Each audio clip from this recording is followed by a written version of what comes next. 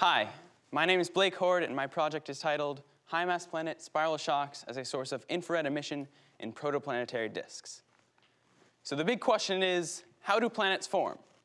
Well, after a star forms in a nebula through gravitational collapse, the remaining gas and dust forms a disk around that star. In the center of this disk right here is what's called the disk midplane, and that's where planet formation must occur. In that midplane, the small molecules of gas and dust that were in the nebula have to grow and basically snowball into giant planets hundreds of kilometers across. When we model these systems and planet formation numerically, we see that high-mass planets and planets in general form spiral features in the disk around them. So as the mass of the planet revolves around the star, it disrupts the disk. Just like if we imagine a motorboat going through the water, it creates waves going behind it. It's the same principle. There's a linear analytical theory to predict the shape or the pitch angle of these spiral waves, and it's dependent on both the mass of the planet and the sound speed of the gas that it's launched from. We have seen many times observations of such spirals in disks.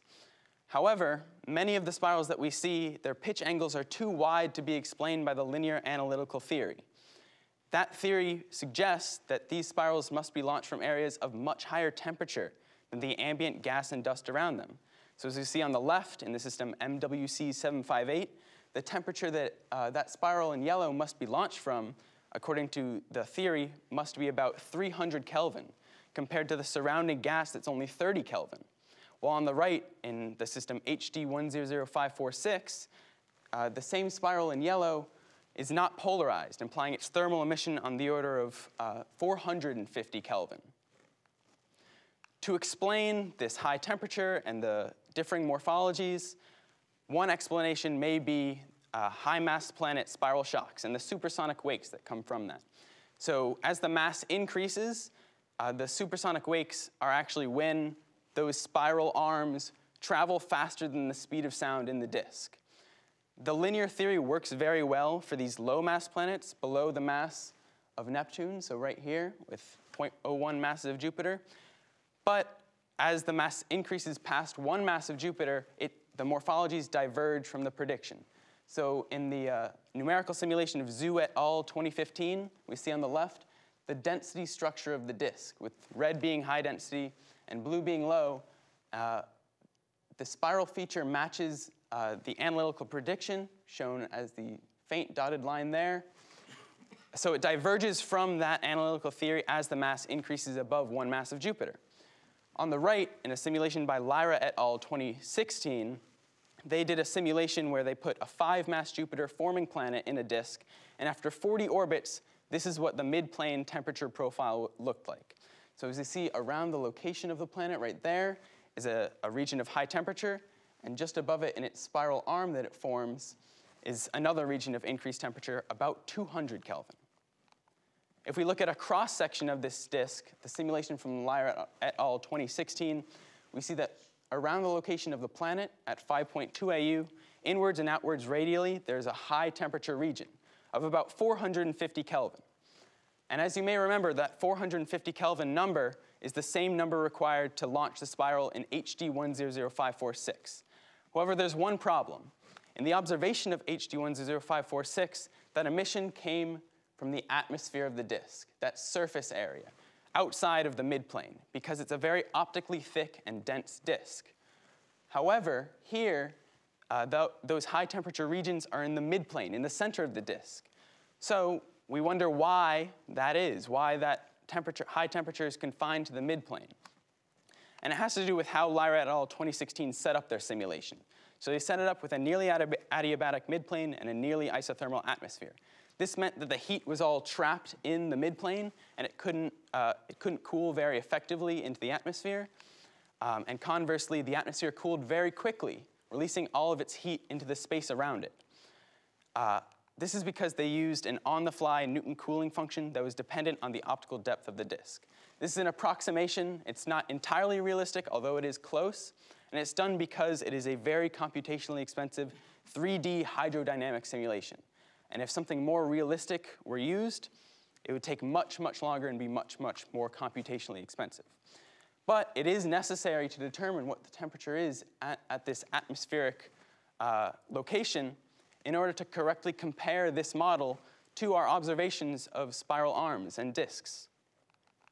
So the problem then is that the model of Lyra et al. 2016 has an inaccurate cooling function that prohibits a comparison of their model to protoplanetary disks. To remedy this and provide observational evidence for whether their model can reproduce the wide spirals that we see in observations, a radiative transfer simulation was run on the output of their simulation in order to improve that heating function in a post-processing routine. This yielded a new temperature grid for the entire disk space and allowed synthetic images to be made through ray tracing from that. These synthetic images were then compared to our actual observations to determine whether it can explain the morphologies. To improve the heat transfer function, I used a code called RADMC3D. It's a radiative transfer code that requires the input of heat sources within the disk. So when you input these heat sources, it models the direction and traces the path of every photon emitted from the heat source and models each individual absorption and scattering event with every grid cell in the disk. This means that it's a much more thorough treatment of the heat transfer than the approximation used in their original simulation. The input of the heat source was used as the shock heating rate. So the shock heating rate was chosen because it's unique to the higher mass planets, above one mass of Jupiter, where it forms the supersonic wakes. It's also because in this disk, it was the most significant source of heat. So as you see on the left, in the midplane, that heat source function, the shock heating rate, forms a spiral feature, which if it can spread up into the surface of the disk and the upper atmosphere, may form observations that are similar to HD 100546. And on the right, we see that this shock heating rate was the source of those two high temperature regions of 450 Kelvin alongside the planet.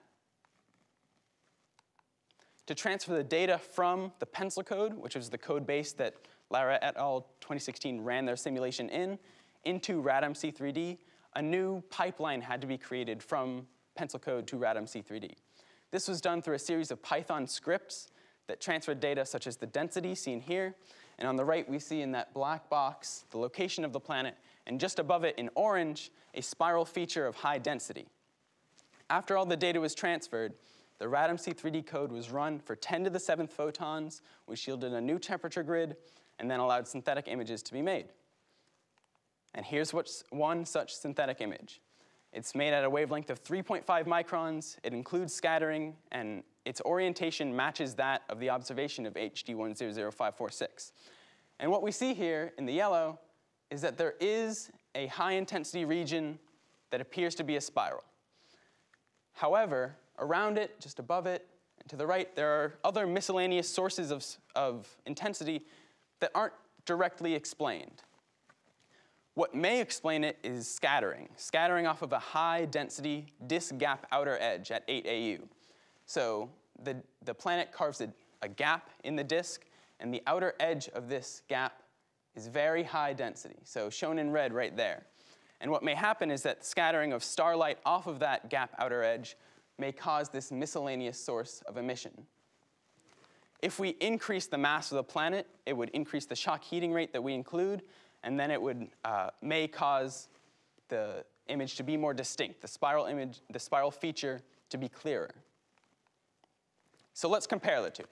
When we compare the observation on the left, what we actually see in HD 100546, to the synthetic image on the right, we see that there's a loose match. And I say that loose match because they both have distinct spiral features. However, on the right, it's very obscured by scattering. One thing to note, though, is that in the observation of HD 100546, the image is not polarized. The light is not polarized, so there must be no scattering or little to no scattering in the image. Thus, in order to provide a true comparison between the observation and the synthetic image, the scattering must be subtracted from the synthetic image. So this study acted as a pilot study for future observations of high-mass planet spiral shocks and translating theory into observation. It provides preliminary evidence for a second planet in the HD 100546 system, whereas the first one is right here, HD 100546b. However, this requires much more validation and confirmation because this is not a validated way of finding planets with confirmed exoplanets yet. More importantly, it suggests that high-mass planet spiral shocks may be observable. So we see that when we include scattering, there's a clear spiral feature that we see. However, we may be able to increase the resemblance to the image if we increase the shock heating rate. This would mean a variety of things. One possible factor would be an increase in the mass. So if we increase it from the planet's mass from 5 masses of Jupiter to 20 masses of Jupiter, about the size of a brown dwarf, it would deepen the gravitational well and increase the shock heating rate. Lyra et al. 2016 also used a smoothing radius to spread the mass of that planet outside of just one grid cell, because if we put 5 masses of a planet in one grid cell, it would break the code. So if we shrink this smoothing radius to smaller values, it would increase that shock heating rate and may provide a clearer image.